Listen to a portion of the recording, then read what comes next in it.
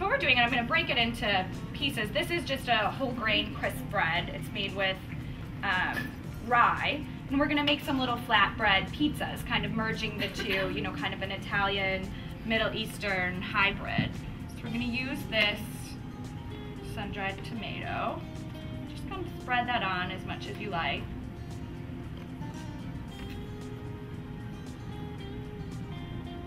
And we are going to have some nice fresh basil here. We're going to chiffonade, which basically you just kind of get them all into a nice tight package. Just want to go through. And you're almost chiffonade. Yeah, that's, you know, the chef term.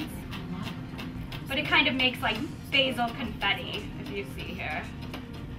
What kind of crackers are those? I'm sorry. They are, I believe they're the cavalli, the rye, the whole grain rye crackers. You could do it with any sort of wassa cracker would work, any sort of, you know, nice flat cracker. And we're going to add a little, this is some reduced fat feta cheese. You could do any sort of cheese that you like. Again, I like kind of, you know, thinking a little out of the box and just adding a little bit of some basil. And you have, if you did have an oven or something, you could easily warm this up. If you wanted to use some sort of a melty cheese, that would melt and you have kind of a nice, you know, flatbread pizza.